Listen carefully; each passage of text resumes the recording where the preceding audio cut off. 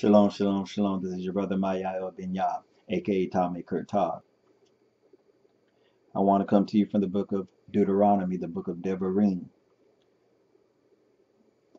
I'm going to start at chapter 12, but verse 32, and then immediately go into chapter 13. And I will be coming from the King James version of the Bible. And why I'm adding verse 32, is because in the Tanakh, in the Hebrew scriptures, verse 32 is verse 1 of chapter 13. So that is why I am including it in the reading. Hallelujah. What thing whosoever I command you, observe to do it. Thou shalt not add thereto, nor diminish from it. If there arise among you a prophet or a dreamer of dreams, and giveth thee a sign or a wonder, and the sign or the wonder come to pass, whereof he spake unto thee, saying, Let us go after other gods, which thou hast not known, and let us serve them.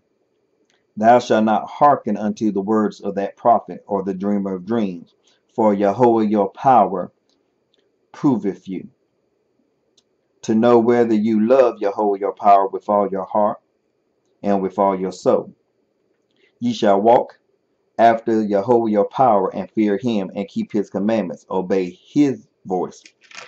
And ye shall serve him, and cleave unto him.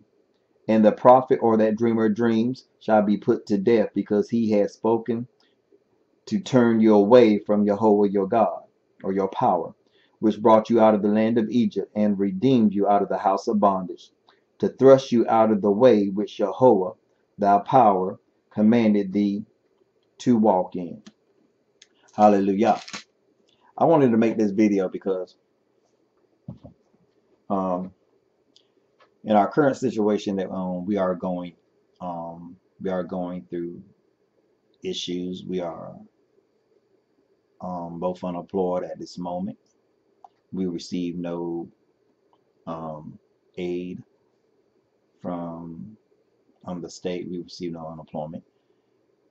And I have a few of my Christian friends was like, see, this is because you have walked away from Jesus. You have walked away from the one true living God. You have forsaken the Son. And now you're going through all these trials and tribulations, and you wouldn't be going through them if you were still a Christian. I don't believe that's what it is, because when I was a Christian for nearly 20 years, paying my tithes, offerings, being one of the biggest contributors in my church, I have lost jobs. I have lost many of things during my stay of being a Christian. So I seriously doubt my not being a Christian any longer is what it's all about. I firmly believe sometimes that our Creator can test those who are His. If you are confessing that you belong to the one true living God, He has the right to test you and I. Regardless what kind of way He chooses to do it, He can test us. And He's testing to see whether or not we are truly faithful unto Him. And when I say faithful unto Him, I mean faithful only to Him, and keeping the commandments that He gave our forefathers to keep. Because these righteous commandments are to be kept by all that are His throughout their generations. There is no expiration date on keeping these righteous commandments of our King. So regardless what we are going through, we do not feel tempted in any kind of way to go back to Christianity. Because I had a friend of mine, I have several friends of mine actually, tell me, won't you return back to Jesus? Won't you come back to the Lord? Won't you start praying, in Jesus' name, and won't you try the Lord again? Why would I do that? because we have to walk in our integrity. We have to be faithful unto God. And if I made the commitment to God, me and my wife, that we are going to be faithful unto him, call only upon his name, pray to no other, couple no other name with his name, why am I going to break that vow I made unto him just because I'm going through a trial, just because I'm going through a hard place in my life? That would not be showing commitment and steadfastness unto him.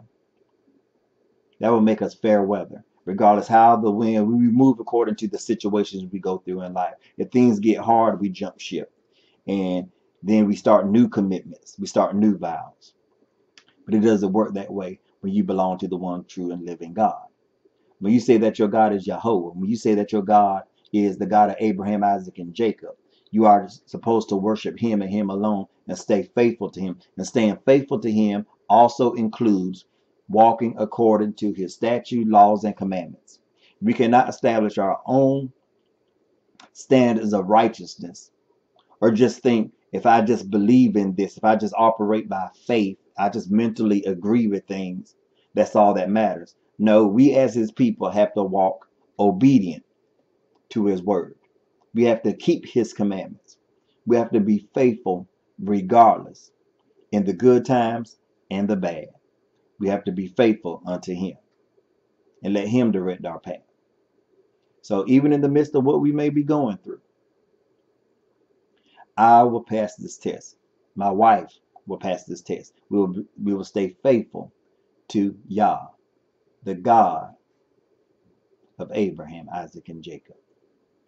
We will not forsake his commandments. We will not forsake our faithfulness to him and couple another name beside his. We will pray directly to him. We will not insert another name that for somehow we think miraculous gets our prayers heard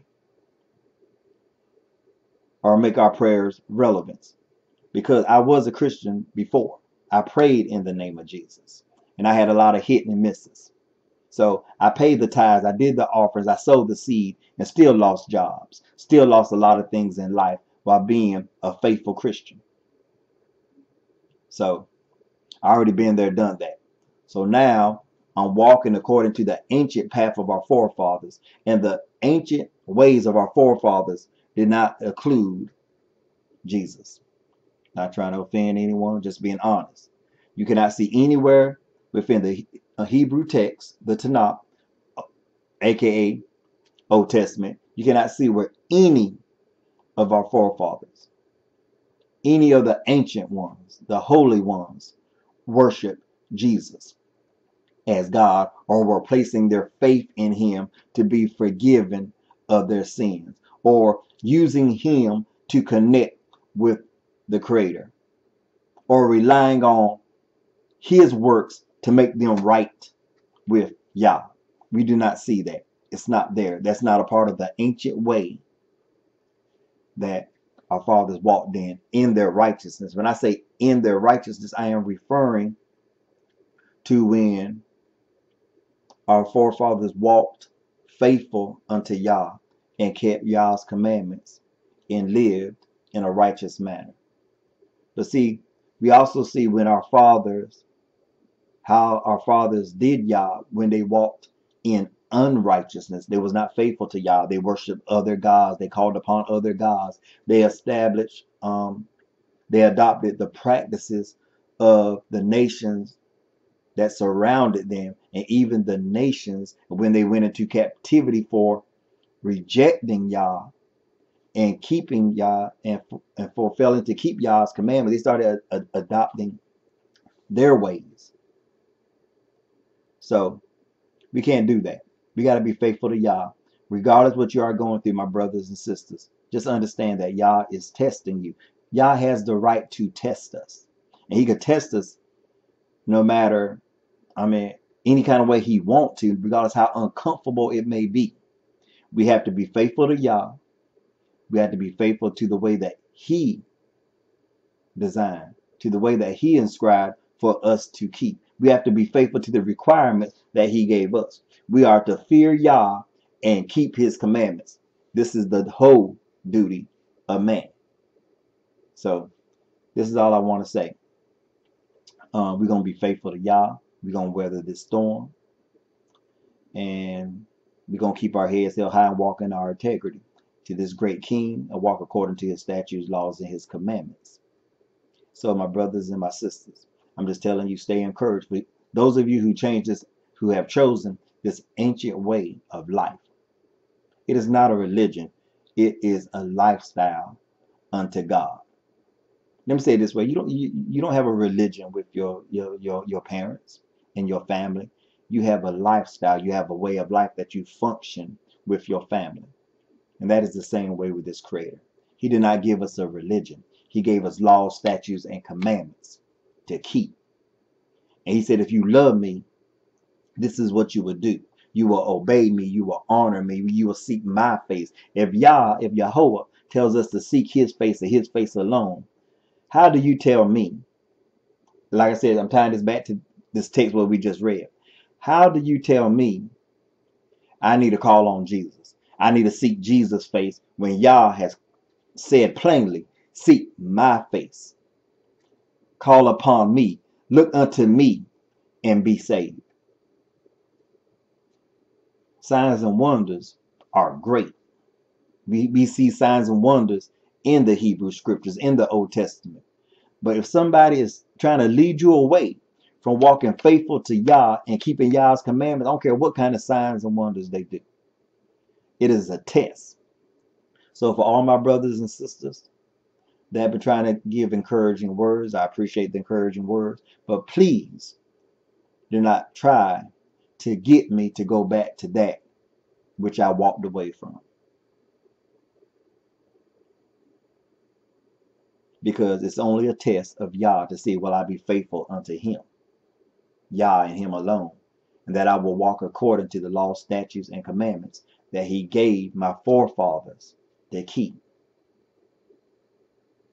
So this is what me and my wife chose. We chose to serve the one true and living God and him alone. We don't couple another name with his name. We don't pray to him but think it has to be done in somebody else's name so that the prayer somehow will reach him or have more relevance. Because we do not see that when you look into the ancient text. The righteous people of God, the people of God could pray to their Creator. Yahweh don't need no tag team partners. He is God all by himself. And it's him who me and my wife serve and serve alone. It is he who we worship. And we have made the decision to keep his laws, statutes, and commandments, because that's what he requires of us. Takes out all the guesswork on what we're supposed to do, because he already laid it out in the scriptures. This is what I want you to do. This is how I want you to live. So in the midst of this trial, in the midst of the storms, in the midst of the testings, he said, I'm testing you to see, do you love me? And will you be faithful to my way? And this is a test that me and my wife will indeed pass. So, my brothers and my sisters, this is your brother, Maya El Ben Yah, aka Tommy Kurt Todd. Shalom, love, and blessings. And stay encouraged. And do not forsake this great King. Do not forsake walking according to his Torah, his teachings, and his instructions. Hallelujah.